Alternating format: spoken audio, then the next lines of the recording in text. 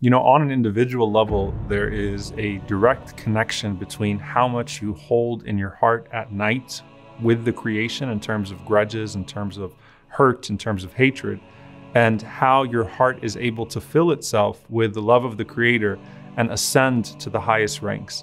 And so when the Prophet ﷺ talks about a man being from the people of paradise, just because at night he would empty his heart out of all grudges and seek forgiveness for people, how could the Prophet ﷺ hold anything in his heart when he was so busy nurturing it with love every single night and filling it with the love of Allah subhanahu wa ta'ala? And that's why you don't see the Prophet ﷺ bringing up things in the past, and you don't see the Prophet ﷺ burdened or burdening others with previous grudges, even though he's surrounded by people that previously tried to kill him or even killed members of his family and companions.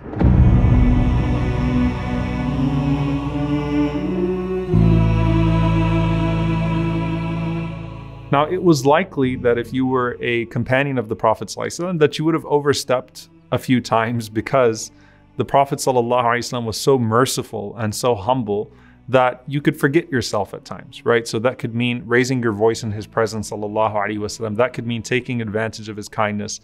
And when you came to that realization, knowing who he was, you wanted to seek his forgiveness, ﷺ.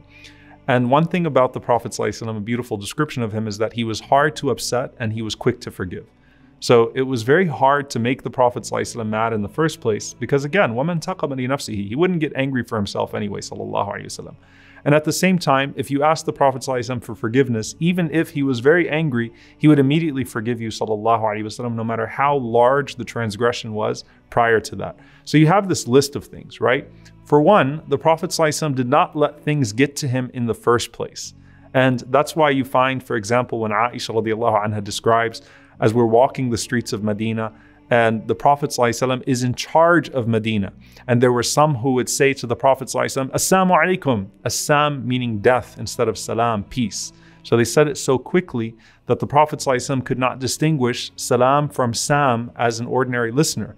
And Aisha radiallahu ta'ala anha responds in like manner and says, may the curse of Allah be upon you, may death be upon you, and fights back. And the Prophet ﷺ just brushes it off. And he is in charge, meaning the Prophet ﷺ could actually escalate this to a very serious manner.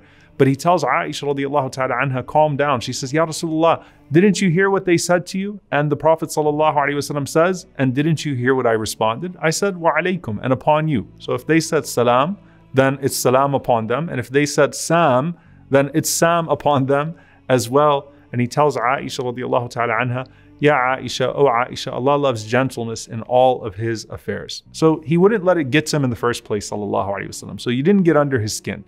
And at the same time, the Prophet ﷺ also did not want to hear bad things about other people. He didn't want to hear things conveyed to him, sallallahu alaihi wasallam, that would cause that type of disruption. So he says, sallallahu alaihi wasallam, don't convey bad things to me. فَإِنِّي أُحِبُّ أَنْ أَخْرُجَ إِلَيْكُمْ وَأَنَا سَلِيمُ الصَّدْرِ. I like to come out to you when my heart is pure, when my chest is pure. I don't want to carry any type of anger or hatred or have bad feelings towards any of you. So I don't want to even know when things are said and these types of things happen. And this is what Allah subhanahu wa ta'ala says about him, sallallahu alayhi wa sallam.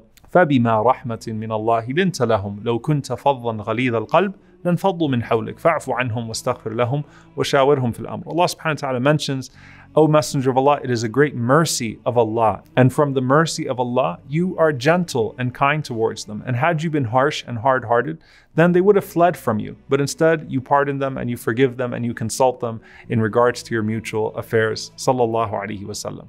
So the Prophet ﷺ did not repel people with that type of a personality, right? And Anas radiallahu ta'ala anhu, of course, has his own particular vantage point where he mentions that the Prophet ﷺ never used to say to me, why did you do this or why didn't you do that? He says, Kana Rasulullah sallallahu alayhi wa sallam ahsan an-nasi khuluqa. The Prophet sallallahu alayhi wa sallam had the most amazing character. When he sent me to go on an errand once, I got caught up playing with the other kids. And when the Prophet ﷺ found me, the Prophet ﷺ simply smiled at me and he said, Unais, did you go where I told you to go? And I said, Ya Rasulullah, I'm sorry, I'm going right now. And Anas radiallahu ta'ala anhu says, I served him for 9 years, but he never chastised me harshly about anything or asked me, why didn't you do this or why didn't you do that? Even though I was in a vulnerable position, right? The Prophet sallallahu alaihi wasallam was always gentle. He never really took things too far, sallallahu alaihi wasallam, and he was always overlooking and forgiving, sallallahu alaihi wasallam, whether it was with his family members or it was with those that were on the outside or it was with those who were close to him in the community, sallallahu alaihi wasallam. And then you see some of the more serious things, right? Again, the Prophet ﷺ was surrounded by people that had tried to hurt him before, right? So Anas radiallahu anhu mentions, for example, that one time 80 men from Mecca descended upon Rasulullah ﷺ from At-Tan'im, and they were in full armor and they had the intent of doing battle with him, sallallahu alaihi wasallam, and the Prophet ﷺ was able to thwart them and capture them, and he didn't kill them, sallallahu alaihi wasallam, he let them go. And you find that the Prophet ﷺ was able to let go of not just the people physically and not hold them to account in that sense, but remove any type of ill feelings. Now, you know the story of Abu Talib, and Abu Talib being like a father to the Prophet ﷺ. There were 2 men in the room when Abu Talib was dying that were preventing the Prophet ﷺ from getting Abu Talib to say La ilaha illallah in his last moments. The first one is very well known, that's Abu Jahl. The second one is Abdullah ibn Abi Umayyah. Abu Jahl and Abdullah ibn Abi Umayyah continued to shout out to Abu Talib as he was dying, are you on the religion of Abdul Muttalib or are you on the religion of your son Muhammad sallallahu alaihi wasallam? And Abu Talib dies saying, I'm on the religion of Abdul Muttalib. And the Prophet sallallahu alaihi wasallam forgave Abdullah ibn Abi Umayyah. He became a companion of the Prophet sallallahu alaihi wasallam, and the Prophet sallallahu alaihi wasallam never brought up that incident to him again. Abu Jahl, who of course died the way that he did, his son Ikramah becomes a companion of the Prophet sallallahu alaihi wasallam.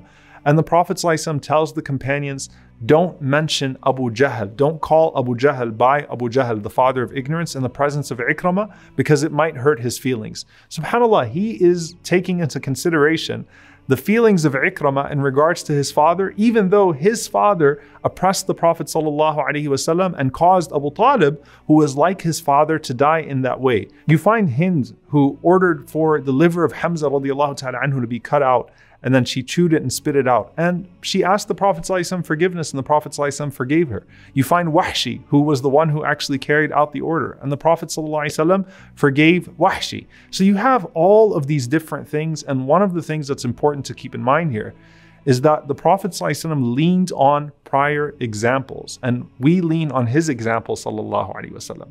So when Abu Sufyan comes to the Prophet ﷺ and he says, we were wrong and Allah has preferred you over us, the Prophet ﷺ recited what Yusuf alayhi salam said, what the Prophet Joseph said, La tathriba alaykum al-yawm, that there is no blame upon you today. And when it was brought up to the Prophet ﷺ, the way that these people had harmed him, alayhi salatu wasalam, he says, may Allah have mercy on my brother Moses. He was hurt with much more than this, and he was patient, alayhi salam. So the Prophet sallallahu alaihi wasallam, whether you were someone that annoyed him a little bit, or you were someone that actually transgressed upon him, alayhi salatu wasalam, in a minor fashion, or you had gone to the major length of actually trying to harm the Prophet sallallahu alaihi wasallam, as soon as you sought his forgiveness, it was as if nothing happened, and the Prophet ﷺ was able to direct that longing instead to his Lord at night, seeking his forgiveness, subhanahu wa ta'ala. صلوا عليه صلوا عليه صلى الله عليه وسلم